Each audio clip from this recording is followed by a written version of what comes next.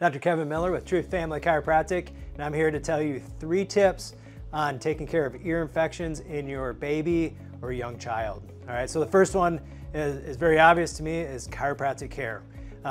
With the upper cervical area in the neck, right below the skull, those nerves control some of the inner ear muscles in there, that when the fluid gets backed up into the ear, that just sits in there and those muscles spasm, so helping that fluid release back down to the eustachian tube so it can drain down the throat. So what we do, I have my baby model right here, and there's adjustments that we can do on the upper spine. Sometimes it's easier just to hold the baby and we just use the tip of our finger, and it's literally just adjustment like this. Even adjusting the thoracic spine just like that. Sometimes we can lay the baby on their back, just use the index finger, and it's literally just a small thrust just like that into the C1, C2 area. Sometimes you feel the baby, you'll hear a pop, sometimes you don't. But very effective at getting that nervous system stimulated so it can release that pressure in the ear.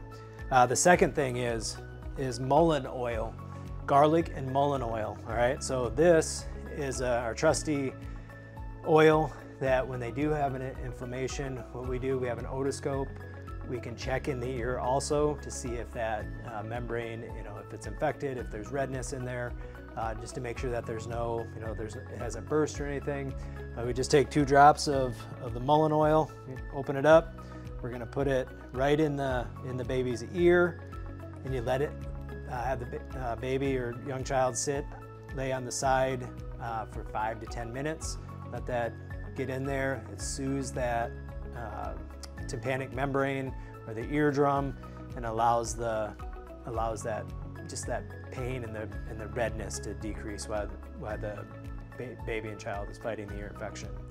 Then the last one is a massage. So we're just going to lay the baby on the back, and there's a mastoid sinus down here that gets filled up with fluid when there's an infection. I mean, the baby's body doing exactly what it's supposed to do by using the sinuses, sometimes up here or the mastoid. But one thing you can do is just gently take that index finger and just massage that mastoid sinus to push some of that fluid through and get that draining, get that sinus pressure moving. So 3 tips that you can do to help with ear infections for your child.